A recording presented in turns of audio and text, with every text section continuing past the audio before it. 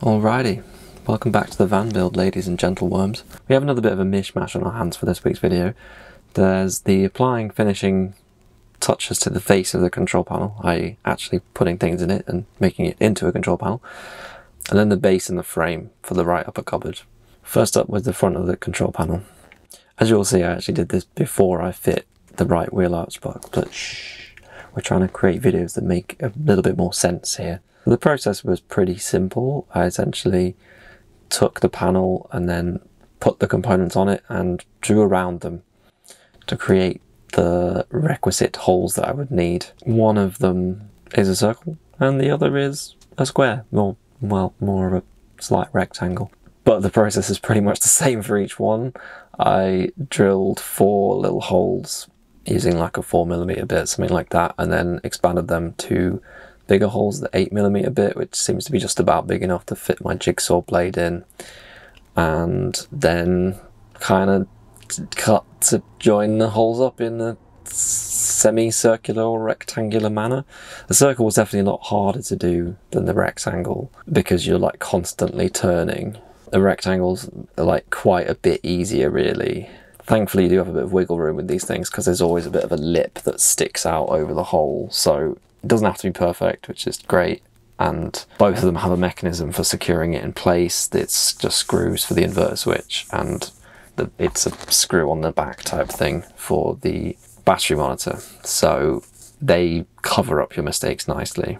And for some reason the battery monitor has like a square plate to stick over the top, which I just found a little bit insulting. Like, you've made me you've made me cut out a circular hole, which was way harder than it needed to be, and now you're going to make it look square? No, I will be showing off my circular holes, thank you very much. Pah. Next up, I fully wired up and stuck in place the 12V and USB ports that sit above the desk. They're actually the ones that get very little use day to day because they were more put in as future proofing, because I figured you can't really have enough of these things, and I don't really know why I did them at this point. I think it was just because the wiring was there. I figured I'd just get it done because it's quite nice to see the finished product.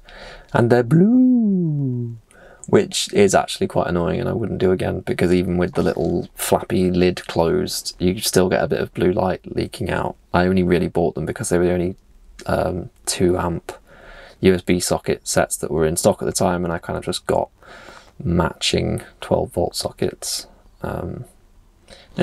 It's not the end of the world because I tend to turn my power off at night anyway, just to save draw from the monitor, the screen, the controller, the screen of the controller for the heater. Now, I did also at this point build a basic frame for where the heater was going to go in the back, but I'm not going to really cover that now because it doesn't really make any sense. It was just to make sure that I had it cordoned off so I didn't put anything that was going to overlap it and get in the way. So I'll cover that when I actually do the Deezer heater install video.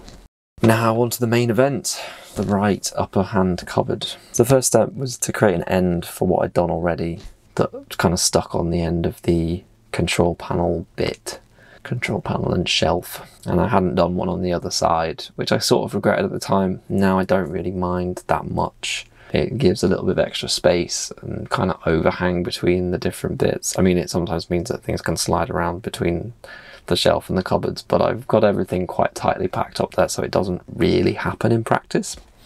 Yeah, it would have been neat to put an end on, but it's given me a tiny bit more space. Can't really complain that much. The first step was to use a bit of cardboard, which keen eyes will notice is from cutting out the template for the wall plywood as a template for getting the feel for the shape of the end.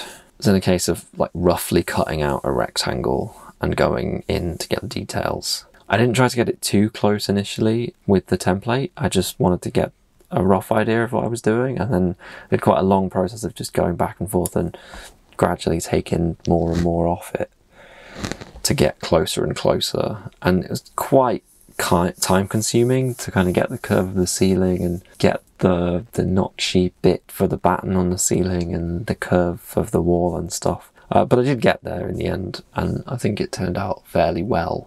You can't really see most of the top bit now, but it does enclose the cupboard pretty nicely. I made this piece out of 12mm poplar ply, which is in keeping with what I used for the rest of the upper cupboards.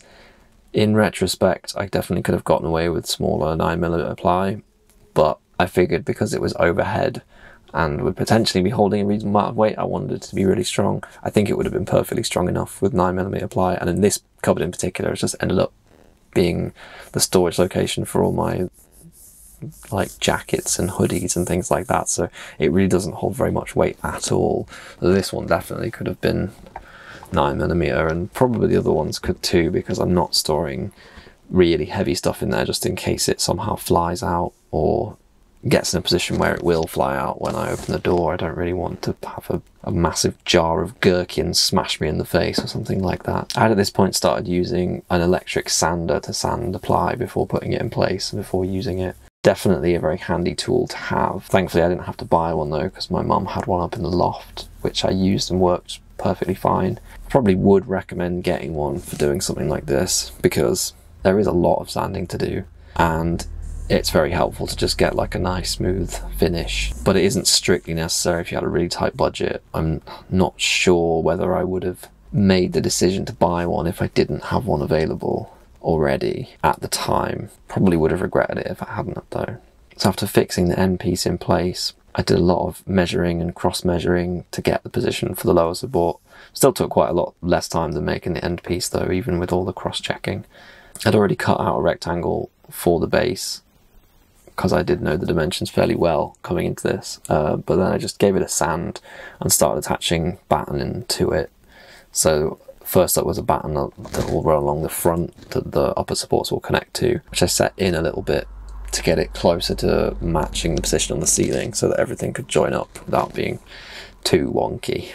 I also attached batten along each edge, but left space for the batten that's sitting on the wall for it to all join up to. I did something a little bit differently here to what I did on the left cupboards, which was that I used some L brackets in addition to some screws at the bottom to secure it to the support that was on the wall. Not entirely sure why I chose to do this, because I still did use screws at the bottom, so it's not like I was getting a benefit of like hiding the hardware. And yeah, I don't really know what the benefit was. I think it just made it more awkward, to be honest. I don't think I would do that again. And actually, while I was examining this to write the script, I just realised that I didn't re-screw most of the screws on the left-hand upper cupboard. So there's actually only 2 screws in the whole thing and a load of screw holes, but no screws.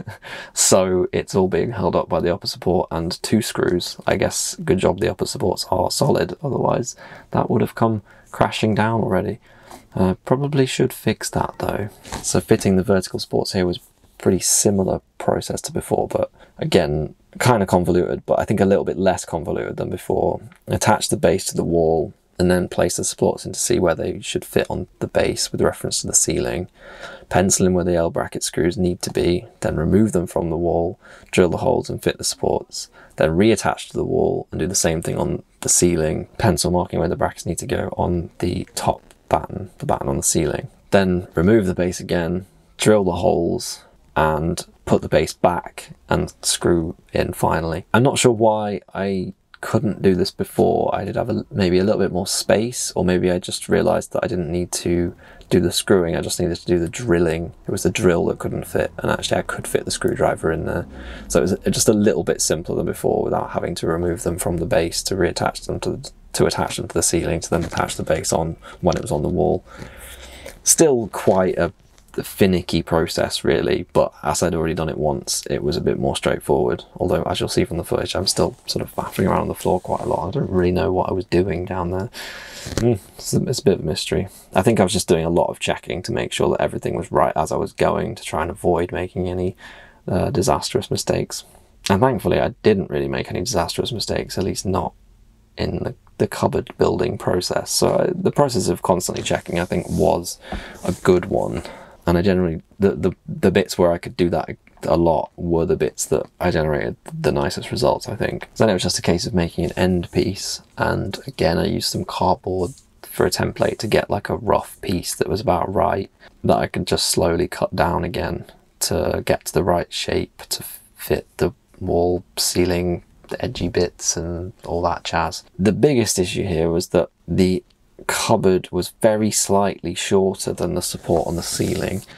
It stuck out by maybe like 1/2 centimetre or something. But because of that, if I tried to just put the end directly on it, it would have been really wonky and sticking out and weird. So didn't want that. I also didn't want to have to take down everything that I'd put up that was hinging off this, which is probably the only other way that I could think of at the time to fix it. I'm sure there are a lot of cleverer ways by cleverer people. So I went with the option of just trying to hack it down, just cut this bit off in place on the ceiling and pretty much just use whatever I could get my hands on to do this. So it was a mix of like handsaw and files and chisels and a little coping saw, and I don't even know, like I just used whatever I could to get it down, and I definitely damaged the ceiling a little bit with some scrapes and wasn't very happy about that, but I did manage to get it off without completely ruining everything. And actually I haven't really been bothered by the damage since, so I think I did make the right decision, even if it did have some rather large downsides. So yeah, fixed the end in place, gave it a sand, boom, donezo. Well, at least for now on this bit. Obviously it needs doors, but I didn't do them until a little bit later because I was distracted by other more important things, preparing for my first trip away in the van, which didn't really require cupboards with doors. That's it for this one. Sadly I don't have a nice video of the finished product, but maybe it will appear at some point later out of the blue and surprise you all. Next week we've got starting on the custom cool box that I built for the van, which is a little bit unique and interesting, I think, because I've not seen anyone do it in quite the way I did it, and that's maybe because it wasn't a very good way of doing it, but it does work, and I think if I'd just done a couple of things differently it would be a lot more functional than it is. But it still works and I'm still using it to this day. So yeah, thanks for watching. Likes, subs, comments, much appreciated, but I'll catch you next time. See you later, taters.